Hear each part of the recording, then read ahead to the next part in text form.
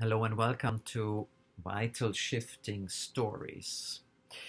To give that frequently asked questions about vital shifting a context, I prefer to share my own stories as I respect the privacy of my clients, and I am very easy to open myself and share these stories, and we can figure out individually or collectively how they resonate with you.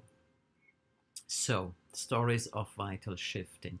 In this first video, we established the meaning, we established the 3 points of vital shifting. And in these stories, I will share with you the 3 points of vital shifting. So always there is an experience or a moment where we go, where we go like, oh, something is not the same as it is outside, where we come to a realization or reflection of self that doesn't match.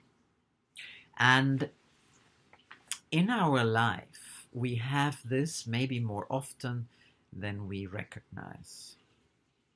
I went deep within to look at these moments, at these experiences that pushed me to make a choice. And I want to share with you all the choices so that you can see where it took me. Because it was not always that I would go on a vital shifting journey, especially, of course, in my younger years, which doesn't mean that in my younger years I did not go through intense shifting. So, let me begin. Let me take you to the little boy, the little Patrick,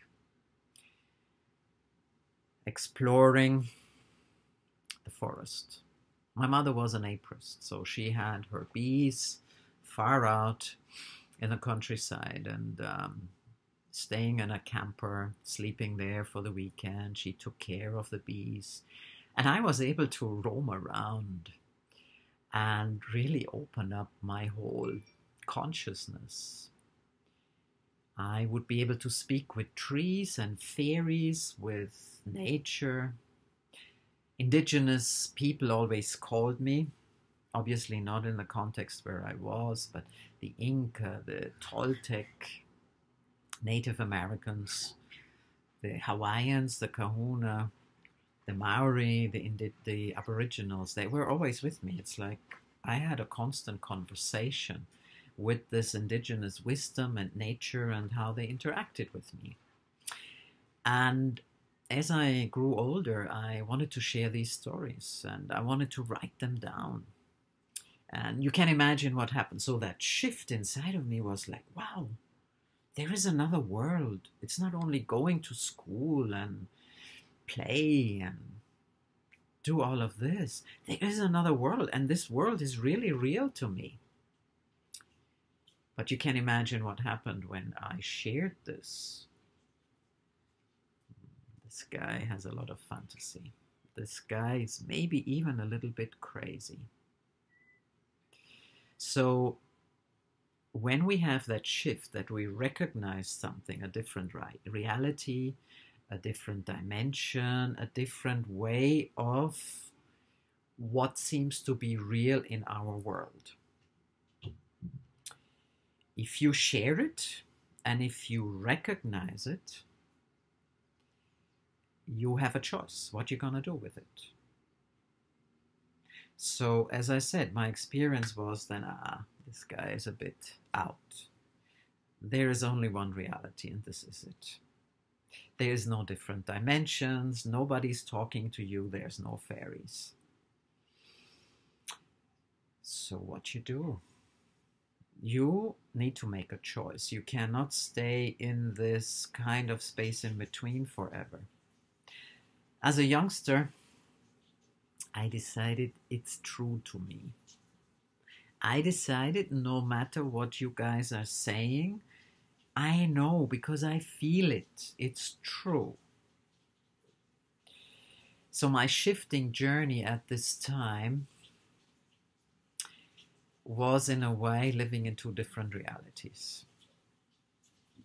I still developed my intuitive world, the different dimensions, my connectedness with nature, with animals, with fairies, with indigenous people, but only in my inner world.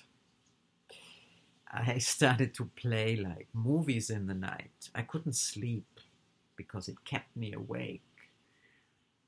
And I was engaging with maybe what you would call my imaginary friends. On the outside, I was trying to be normal, whatever normal was considered in this world that I lived in at this time. And I became a bit of a pleaser. If you want it that way, well, then it's that way. So my shifting journey was not to bring my inner truth and my realizations together. My shifting journey was to live literally in two different worlds. No, I didn't become schizophrenic. No, I didn't become bipolar on no level, because I was very clear of these different worlds, these different dimensions, these different realities, whatever you want to call it. So the journey began being just very conscious what is acceptable in an external world and what they understand and what they don't. But it didn't stop me from going further. So this is the first story. The moment of shift, where I had these amazing connections, where I was able to listen to wisdom from the indigenous, to the journey that I chose at the time, based on my choice. The second shifting moment that came, living in Jamaica as a very young man, my early 20s, I loved swimming, and the most important and most beautiful experience was swimming in the morning for sunrise. If you by any chance are familiar, it doesn't look like it looked when I was in my early 20s, but nevertheless it's still there, just beside the airport in Montego Bay, where I lived at this time. There were a few little hotels and a beautiful beach. I would swim in the morning for a long time. I would swim out like a kilometer or something like that. And the first time I would swim and the sun would rise over the ocean, I had a shift. I had a shift in reality, in the sense that I recognized, I realized that I was one with the sun, that now I understand is a symbol of T, the source of light, and with the universe. This was the first time I went like, wow, there is a oneness happening. I'm not alone. I'm like hugged by the universe. This is a shift in consciousness. And I would imagine, I would say now in hindsight, it changed my whole life. Did I make a choice at the time? Not too much. I wasn't living in that kind of consciousness, but I had a shift in consciousness, and I knew inside of me I was part of this light in the sun, and what's behind it, the universe. I just knew it. And considering I was trying to be this normal guy and fit in and please, that experience of shift, of course, did bring a choice. The choice, I'm not alone. This is all real. I continue my journey. I sense, again in hindsight, as I wasn't conscious of the shifting journey I went on. But I'm very clear that I had a different way of sensing connectedness and oneness. I became more conscious of connecting with nature, connecting with people. At that time, that shifting was unconscious. I'm very clear. But it had such a huge impact on me that my whole way of relating and connecting shifted over time. I could speak with somebody on the street and have this amazing connection. And in a way that has stayed in my life. This is the second. The third shifting experience was when I read the Celestine Prophecy.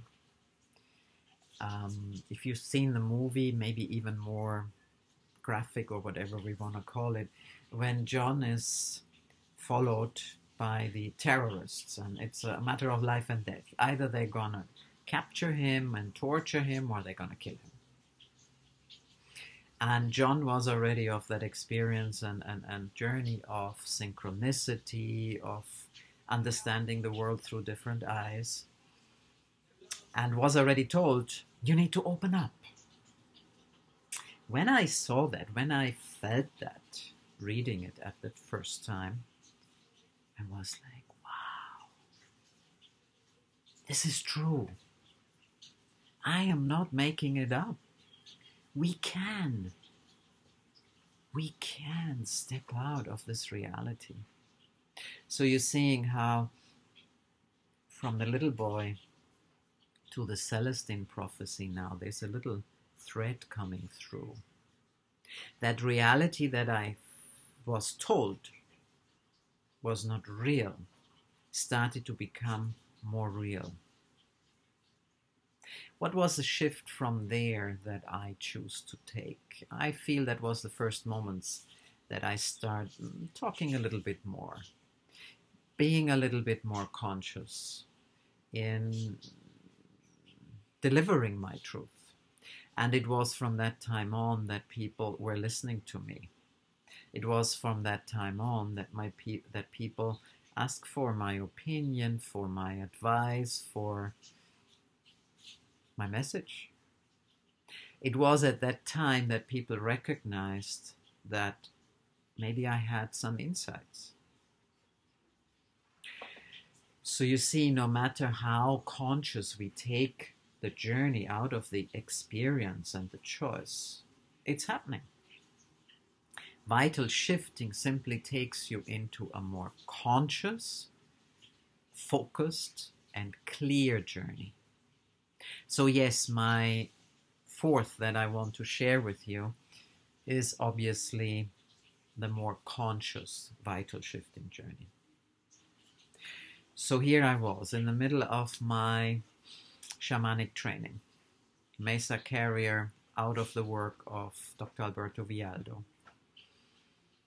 by a student of Dr. Alberto Villoldo. We are in the nature in New Zealand with a little group, and we are going on a shamanic journey. The shamanic journey is specific, it's a soul retrieval. And I just knew I had access to this reality all the time.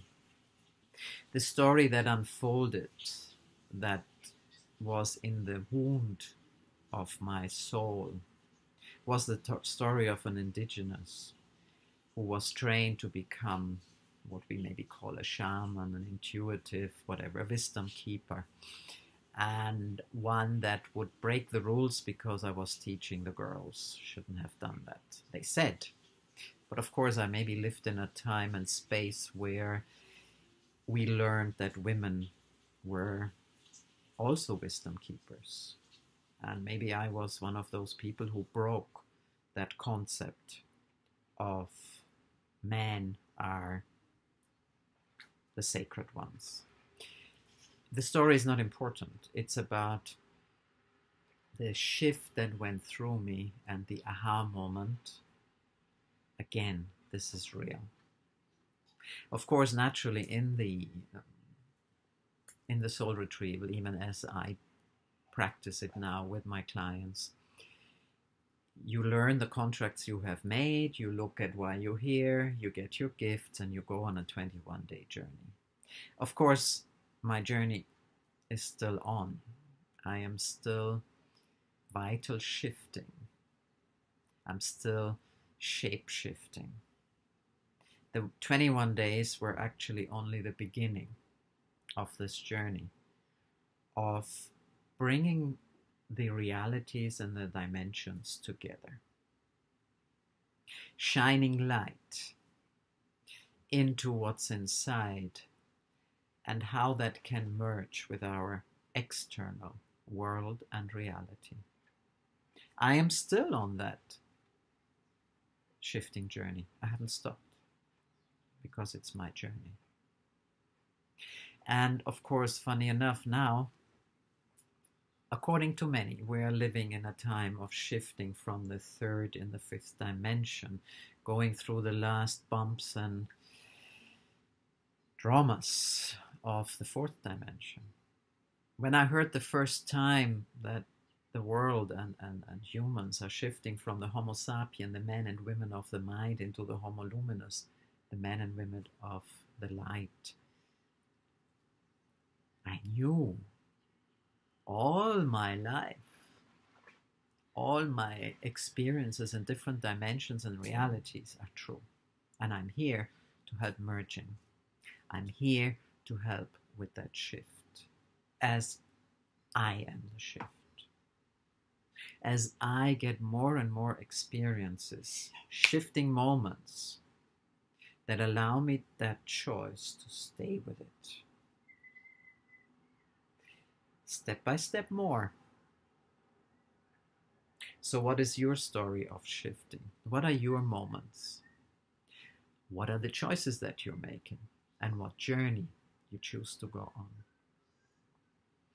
If it resonates, we have shifted our whole offerings. We have shifted our contributions.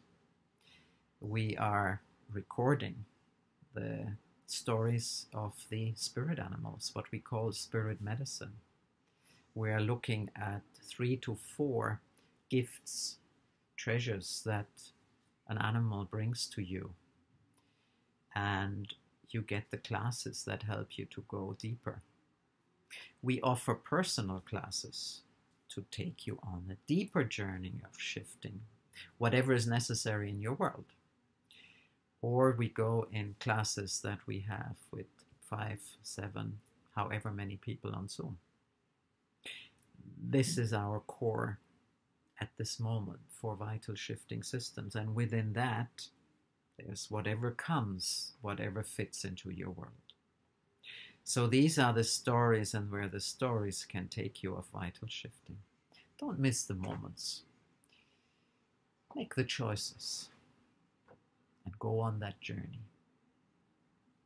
If you want to go on vital shifting journeys with us, or on your own, or with somebody that resonates with you, it doesn't matter. Just do it. And we'll see you there. Thank you so much for being here. Thank you so much for being you. And thank you for listening to my stories in the context of vital shifting.